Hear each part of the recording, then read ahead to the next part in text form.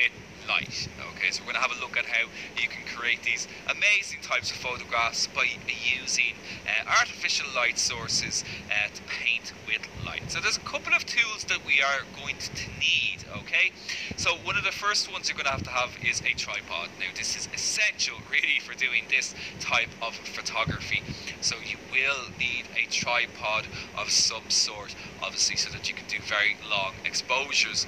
Less essential would be a cable release or a wireless remote.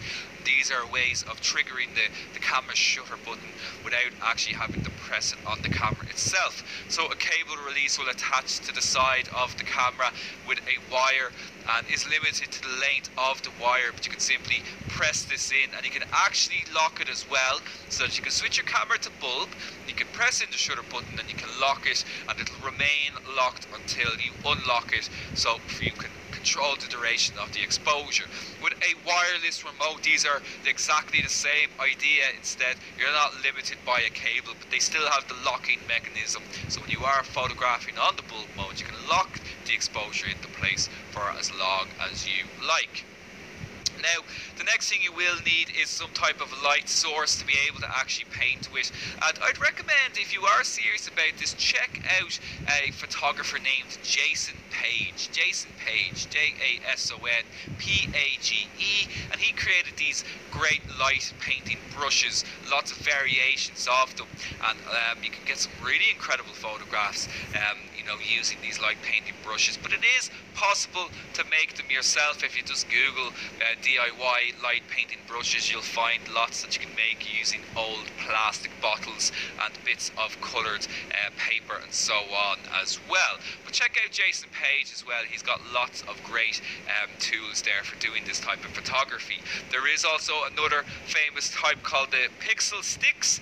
These are a little bit more kind of a graphical type of light painting that you'd be doing, and as you can see here, you've got these incredible shapes and designs that you can make using these pixel sticks, so you might have a look at those too. A function that you might get familiar with on your camera as well is also called mirror lockup. Mirror lockup is very useful when doing very long exposures, as this will lock your mirror up and it helps to reduce what's called camera shake, mirror shock even. If you're doing a very long exposure, when the mirror comes back down after a long exposure, it can actually cause what's called mirror shock, which is a little bit of vibration and end up causing a blurriness in your photograph because of these micro vibrations. So a mirror lockup will allow you to lock the mirror up. It'll mean you need to use your camera's LCD to compose the photograph, but it will help to reduce any camera shake caused by the mirror coming back down after a long exposure. So check out your camera's manual and your menus to see if this is an option available to you. So with all of that then, this is a step-by-step.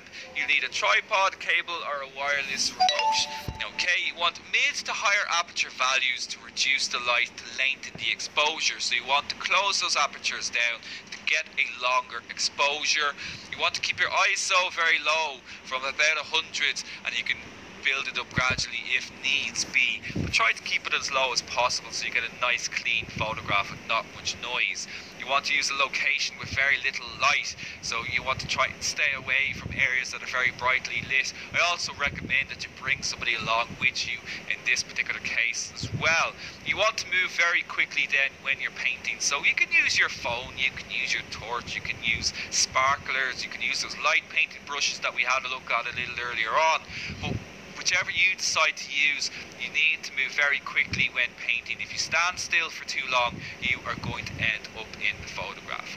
So I hope that gives you a little bit more insight into